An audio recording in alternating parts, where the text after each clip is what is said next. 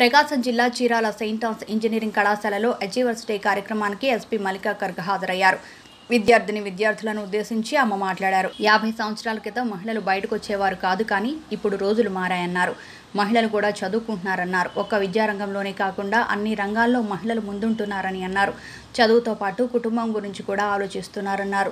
ఉన్నత చదువులు చదవడం గొప్ప అయితే ఉద్యోగాలు రావడం కూడా గొప్పన్నారు. ఎస్పీ చేతుల మీదుగా వివిధ సాఫ్ట్వేర్ కంపెనీలలో ఉద్యోగాలు పొందిన 15 మంది విద్యార్థులను సన్మానించి నియామక పత్రాలు, జ్ఞాపికలను అందజేశారు. Please have a round of applause for yourself. Yeah. Okay, so when I was invited over here, so yesterday night I started thinking about what I'm going to say to all of you. So initially I really had no idea what to say to all of you, but over the past night I have come up with some points which I think are useful for students who are just entering the employment scenario, who are just taking jobs, who are leaving the protective environment of school and college and going out in the open world.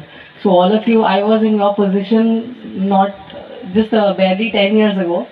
I used to be sitting on that side of the dais, hearing other people speak who would be coming to my college and who would be telling us about different fields and activities. So it is not just around 8 years ago I had my own convocation like this, like Achievers Day in my college, and now I have crossed over to the other side. So it is a big change.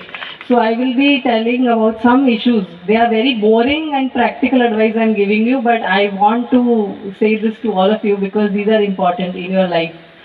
Now you are all leaving your protected environment of your homes, schools and colleges.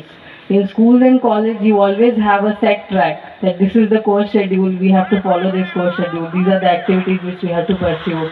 Any doubts, whatever is there, we have parents, we have our teachers, they are there to guide us. If it is good or bad, everybody's path is going to diverge now. Some people will be entering some people will be going into research, some people will be taking job in MNCs, some might start their own startups. So it is all open now. Now there are no rules. You are free to choose your path. So you have got a lot of freedom. But at the same time, you have got a lot of responsibility also. And it is not, the freedom is actually a very expensive thing. It is very difficult to decide what am I going to do now, what to do, which job to take. Many of you I hear, you have got multiple placements also. Correct? So now you will have to make this decision about which job to choose. Whether you want to take this job or you want to try for something better or you want to go for higher studies.